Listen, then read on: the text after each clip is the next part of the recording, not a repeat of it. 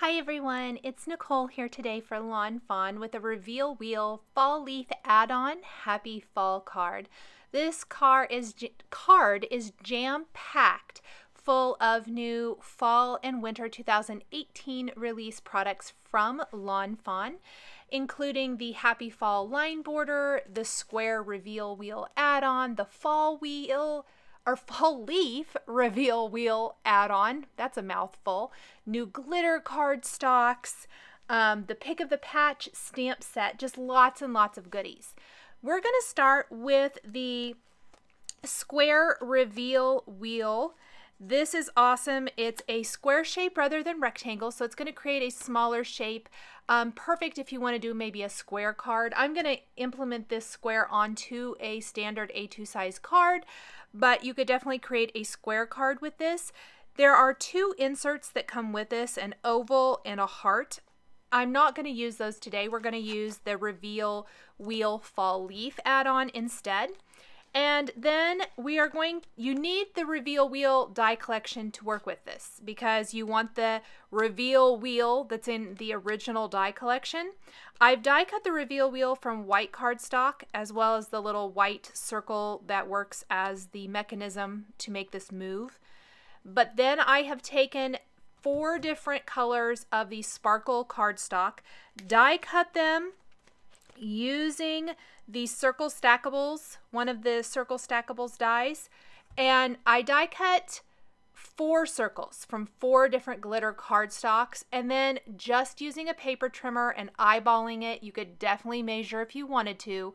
I cut it in half and then cut it into fourths, and I am trimming a little bit off the tip of each of these so that that center little die cut area that the brad goes through can still work. It's going to be completely hidden. You won't know that you have trimmed this down at all. What's going to happen here is that when you move the Reveal Wheel, instead of seeing a different stamped phrase or a different face or whatever it might be, you're going to see a different color of sparkly leaf. I thought, especially for the fall leaf add-on, this was a really cute way to showcase that fall leaf, because when you have your Reveal Wheel assembled and put together and you spin this around, you're going to see an awesome glittery leaf, perfect for fall, showcased through that little opening. So just another fun way to use the Reveal Wheel. On the front of my Reveal Wheel frame, this was die cut from Bristol Smooth Cardstock. I'm going to use the new Mustard Seed Distress Oxide ink and ink up the upper part of this panel. It was a little too bright yellow for me. I wanted to tone that down just a little for the more fall feeling card. So I'm going to take a little Gathered Twigs Distress Oxide ink and ink just around the edges to darken that up a little bit, warm it up, but still have that really pretty yellow fallish color. Then I'm going to spritz this with water from a distress sprayer and blot it dry so that it has a great distressing to it as well. This really just kind of speaks fall to me. I love this. It's making me really eager for fall weather.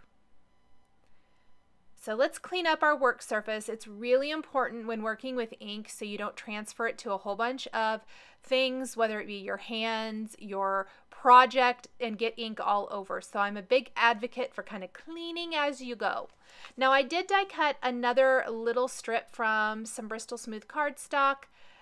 Use that Reveal Wheel square die so it'd be the same shape. This is only about maybe 3/4 of an inch tall, inked with Peeled Paint Distress Oxide ink.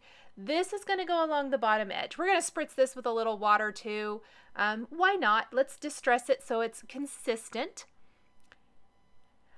You could just ink the bottom of the panel, which kind of originally is what I thought I would do. But I think the line border sentiments, for me, they're really a lot easier to line up when I have a straight edge to line them up with. And I am lining this up with that it kind of serves as the landscape for my scene. So all of the little critters are going to be along this green border, almost like it's green grass. with this happy fall sticking up from that. And it just serves as a great point to have my sentiment. Around the sentiment, before I adhere this down, I'm going to take greetings from the new Pick of the Patch stamp set that read, "You're the pick of the patch." Kind of position them around the tails on the two P's and the letter Y, so that it kind of frames up either side of that. And then when I was deciding what color to stamp my greetings, my go-to is a lot of times stamping with a clear embossing ink and then embossing with white embossing powder. For this, I felt like that just kind of wasn't what I wanted.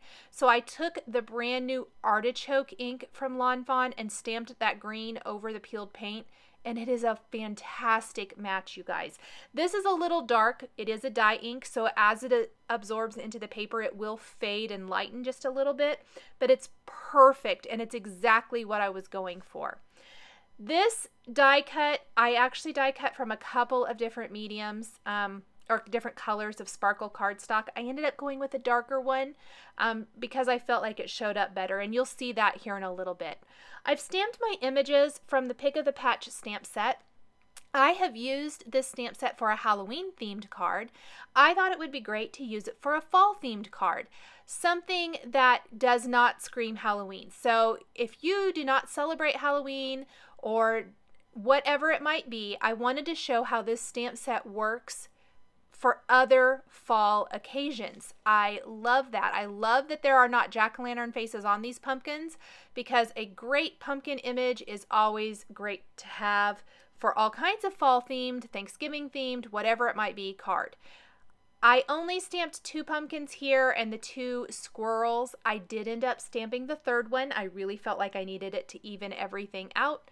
I have listed the colors I'm using, the Copic marker colors, across the top of the screen. So at any time you're wondering what I'm using, that's where you can find that. The last pumpkin that I'm not sharing the coloring process on in this video, I colored exactly like I colored the second pumpkin. So I felt like I really didn't have to add that into the video here today, and that will help save a little bit of view time for you guys. Once I have these colored, I decided I needed some leaves. I knew from my Halloween card that the addition of a little greenery here and there is really great. Plus, I thought the leaves in a couple of other fall colors would be great as well. So we're stamping the solid leaf in artichoke, sunflower, and pumpkin spice, I believe is the color. I hope I got that right. And then the outline in jet black. And then the little curly cues all in the artichoke green. I think that artichoke green might be my new favorite green from Fawn. Perfect for fall. It just has enough of that warm undertone to it that really resonates. I love it. It's not super bright. It's not super dark. Really, really great green. Lining up the coordinating Pick of the Patch dies. Gonna run all this through my die cutting machine. With all of those leaves, I'm gonna have to run it through a few times, so I will do most of that off camera to save you guys, again, a little bit of boredom. And then let's start putting it all together. Let's put the border along the front of the reveal wheel. Now we don't want to put down the Happy Fall yet. We want to put that down after we have attached the little pumpkins and critters along the bottom edge. And what I'm going to do is assemble them so that it appears the squirrels are peeking out around the pumpkins. I thought that would be the most effective way to utilize and showcase them. Kind of gives it a whimsical, fun look and feel. And we're going to get all of these positioned around here, and what I'm doing is laying everything out first, and then by laying everything out, this really gives me a good idea of what I need in addition. So this is where I realized I needed that last pumpkin, got that colored, die cut, and now I'm simply adhering my images along this little landscape along the bottom edge. Combination of different adhesives depending on what I'm doing. If it's teeny tiny liquid adhesive, otherwise I try to use a tape runner or glue dots. Little less mess this way, but with anything small, the little curly cues, the leaves, a lot of that's a lot easier with liquid adhesive. I think the leaves I did use some glue dots, These bling glue dots are teeny tiny, so they still work pretty well. Love those squirrels peeking out. I think it adds a fun whimsical touch to this. Deciding a frame for my glittery open, I decided for white cardstock. I gotta tell you guys, I die cut that from a whole bunch of different colors. I could not decide what color I wanted to use to frame that up. Opted for white, nice, basic, and I think it probably was the right call. Now, to make the reveal wheel work, I like to pop it up with a little foam adhesive or a lot of foam adhesive, whatever. I'm using foam adhesive squares from Scrapbook Adhesives, both this large and small, just depending. I like to have a nice base so that my reveal wheel doesn't have any funny dips anywhere, but also works really well. And just peeling off all this backing paper will pop our reveal wheel front here. Look at that, so cute. Look at all those glittery leaves, I love it. And then we're gonna put some liquid adhesive on the back of the Happy Fall line border.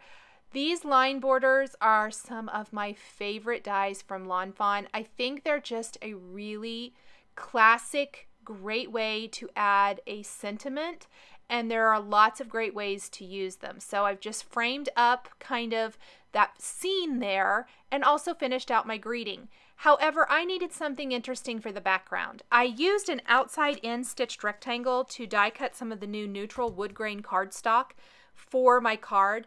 This die cuts my rectangles slightly smaller than an A2 size, so I'm still going to have a nice white border around the edge with my card base, which I think works good for the white outline of my die cut images, the white outline around the leaf, but it leaves some area at the top of my card that I think needs something.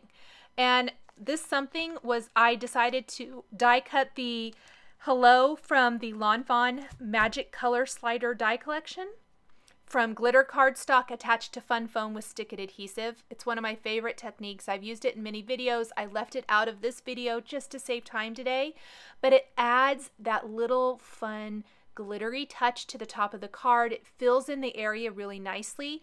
The other thing we're going to do to fill in the area and make this seem really natural is to add a scattering of leaves. I stamped all those leaves. I hadn't used them all yet.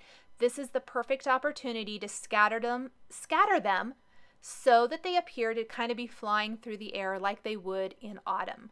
I'm adding white highlights now to my stamped images with a white pen. And then I will finish adding those last few finishing touches to this card design that's going to tie it all together and finish it off. One thing we definitely need is some sort of indication that this is an interactive card. Because I used texture paper, I did not want to stamp one of the sentiments from the Reveal Wheel sentiment stamp set.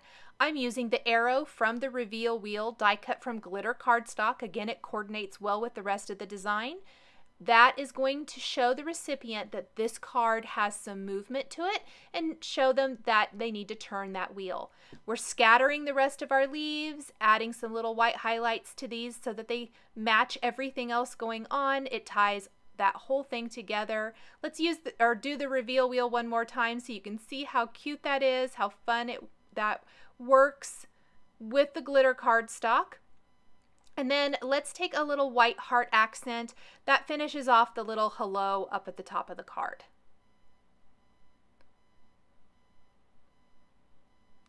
And that is it for this Reveal Wheel Fall Leaf Add-on Happy Fall card featuring Lawn Fawn stamps and dies.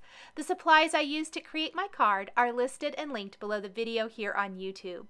Here are a couple more videos featuring Lawn Fawn Fall and Winter 2018 stamps and dies that you might be interested in. Thank you guys so much for joining me today, and we'll see you next time.